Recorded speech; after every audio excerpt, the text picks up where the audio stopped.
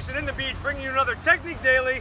I got mine and Corey G's lifelong friend, Kelly Romy, with us. Little fun fact for you, her dad, Ron, old school meathead, had a bench and some weights in the basement, and Corey G and I used to have bench-a-thons with like 225 back in high school in her dad's basement. You remember that, right? Yep.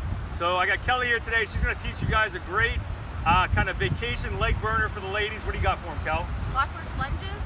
So you want to have one leg stationary, lunge forward, side, lunge back, 10 times on each leg, then you switch, lunge forward, lunge side, lunge back. Boom. See that? There you go. You got something to do on the beach. Get those legs burning. Get after it.